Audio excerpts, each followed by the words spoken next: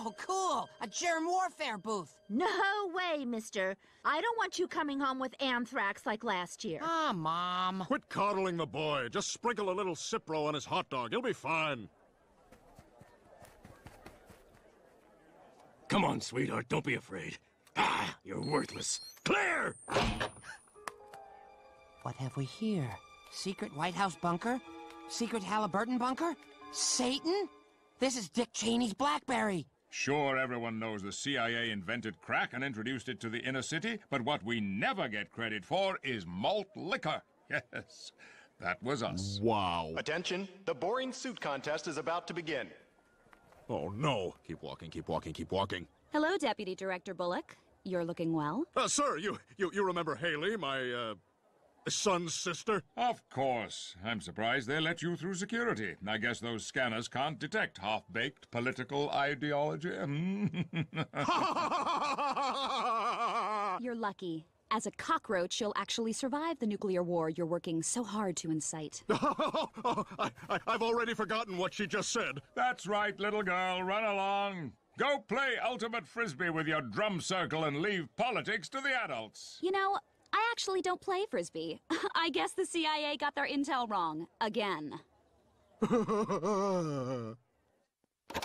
Come back here, young lady. I want you to call my boss and apologize. Like hell I will. That fascist started it.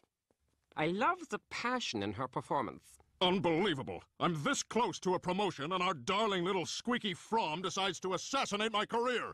You know, I wasn't sure about the Squeaky Fromm reference, but it's a smart joke, and the fans have come to expect that from us. Well, Stan, according to Hayley, Bullock was being a real jerk. Why didn't you stand up for her? What, are you kidding me? He's my boss. You know how much butt-kissing it's going to take me to undo her damage? This scene really sets up the key conflict between... Klaus, what the hell are you doing? I'm pretending my life is a DVD, and I'm doing the director's commentary. It's something to do while I'm waiting to die of fin rot.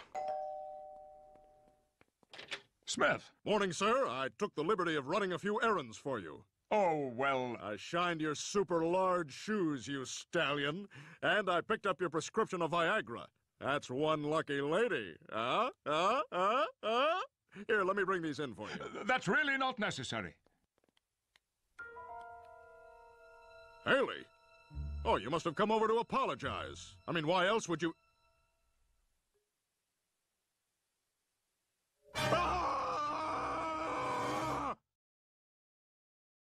You slept with my daughter? Well, to be perfectly honest, neither of us did very much sleeping. Oh, God, you shot him. He's dead. Somebody help.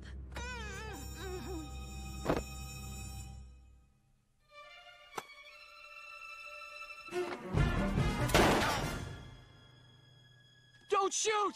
I didn't see anything. I'm blind. Oh, okay. Smith? Yeah? Are you okay? No, I'm not okay. You slept with my daughter. Wait a minute. That guy wasn't blind. He saw my gun. Damn it! You slept with my daughter! Dad, please. You two should talk. Why don't I go find your pants? What the hell do you think you're... Look, Avery called to apologize for what he said at the carnival. We met for coffee and, well, I know it's crazy, but I like him. He challenges me. And besides, he has a huge... Penis! I mean, Hayley!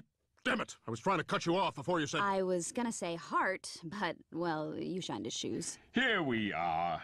I hope this isn't a problem, old chum. If you think I'm just gonna stand by and let you... Promotion? What? Your promotion. I think it's time we start talking seriously about it. Oh, really?